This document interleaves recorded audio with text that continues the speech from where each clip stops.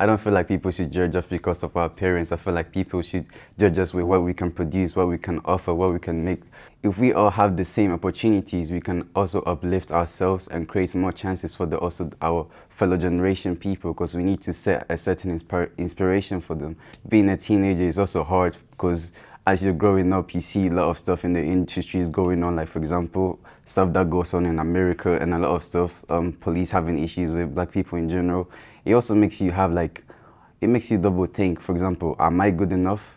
Am I good enough for this world? Like, it just makes you question yourself. But however, if we just change all of these stuff, put the judge aside, judging people based on their color aside, based on their skin color aside, and just show them love in general, treat them how you treat yourself, then I think the world would be a better place.